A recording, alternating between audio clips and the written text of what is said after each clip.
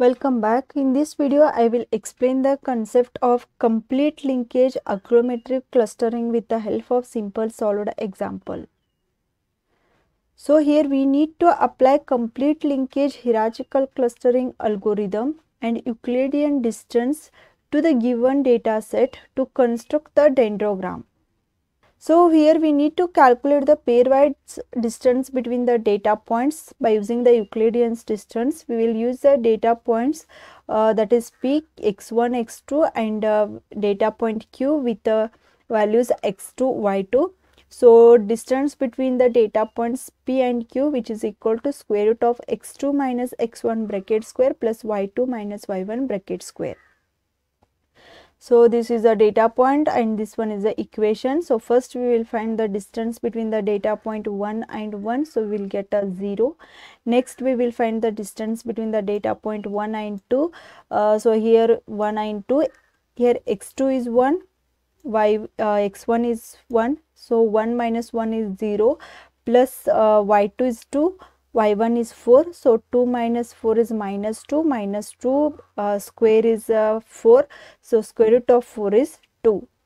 Next is between the data points 1 and 3, so 1 and 3, here 0 minus 1 bracket square is 1 and 4 minus 4 is 0, so square root of 1 is 1.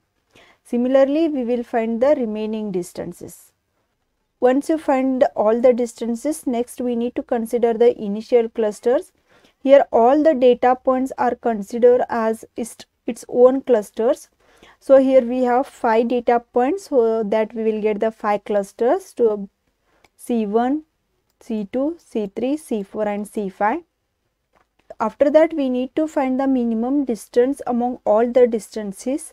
So here we can find that minimum distance is 1 and this distance is between the clusters 1 and 3. So that we need to merge the clusters 1 and 3. So we will get the new cluster as C13.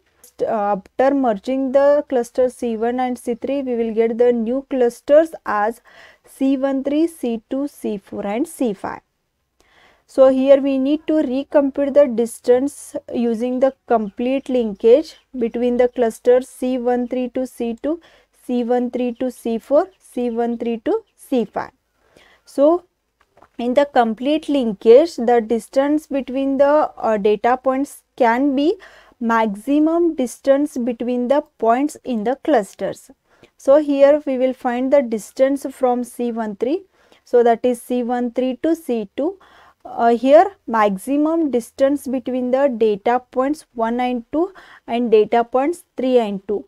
So the distance between the data point 1 and 2 is 2 and distance between the data points 3 and 2 is 2.24. So maximum between these two values is 2.24. So that the distance between the clusters C13 and C2 is 2.24. So next we will calculate the distance between the clusters C13 and C4, which is equal to maximum distance between the data points 1 and 4 and the distance between the data points 3 and 4. So here the distance between the data points 1 and 4 is 5.83 and distance between the data points 3 and 4 is 6.71. So in these two values maximum is 6.71. So that the distance between the clusters C13 and C4 is 6.71. Similarly, we will find the distance between the clusters C13 and C5, which is equal to 8.06. Once you find the distances from the C13, next we need to update this table with the new distances. So that is what you can see here.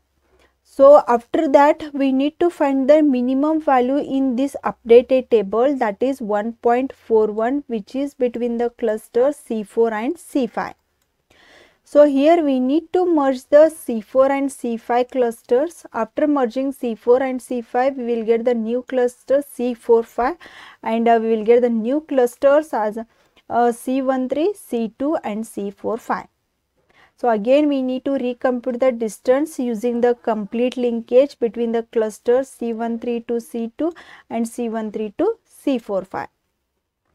So first one, we will calculate the distance between the cluster C13 to C2, which is equal to maximum distance between the data points 1 to 3 and the data points 3 to 2, which is equal to 2.24. Next, we will calculate the distance between the C13 to C45, which is equal to maximum distance between the data points 1 and 4 and data point 1 and 5 and the data points 3 and 4 and the data points 3 and 5.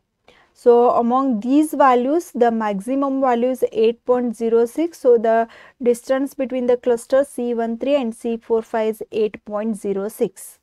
Similarly, we will calculate the distance between the clusters C2 and C45, which is equal to 6.32.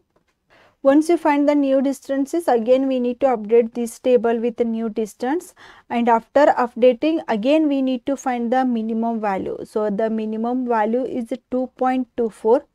This is between the clusters C13 and C2.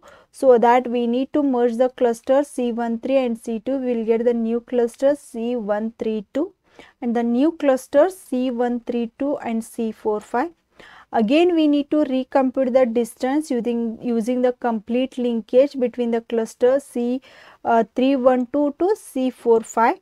So here we can see that, which is equal to maximum distance between the data points 1 to 5, 1 to 4, 3 to 4, 3 to 5 and 2 to 4 and 2 to 5. So among these data points, the maximum value is 8.06, so that the distance between the cluster 132 and C45 is 8.06. So that is what we have written here. So after that, the final merge is between the clusters C312 and C45. So once you merge this one, we will get the final cluster as C13245 with the distance 8.06. Now we will draw the dendrogram. So here first we will merge the clusters C1 and C3 with the merging cost 1. Next we will merge the clusters C4 and C5 with the merging cost 1.41. Next we will merge the cluster C4 and C5 with the merging cost 1.41. After that, we will merge the cluster C13 to C2 with the merging cost 2.24. And finally, we merge the cluster C132 with the C45 with merging cost 8.06. This is how we can find the distances and a dendrogram using the complete linkage agglomerative clustering algorithm. I hope the complete linkage agglomerative clustering algorithm is clear. If you like the video, do like and share with your friends. Press the subscribe button for more videos. Press the bell icon for regular updates. Thank you for watching.